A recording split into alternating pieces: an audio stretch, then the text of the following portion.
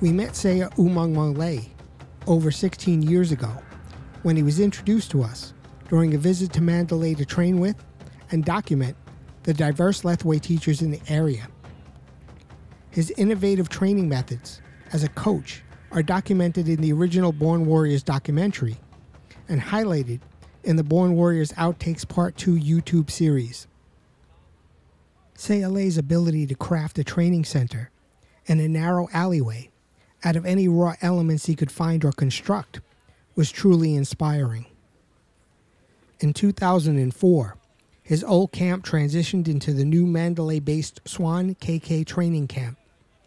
In the last decade, he has continued to produce top-notch child, female, and adult competitors.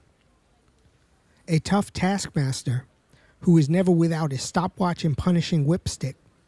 His attentive eye switches from fighter to fighter, pushing each through the daily grinding workouts.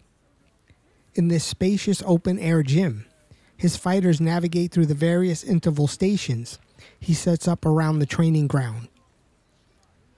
The camp trains twice a day. Here we glimpse the fighters as they work through their afternoon training session. Say Lay continues with the earlier training template he established in his original camp. Here expanded with many more stations.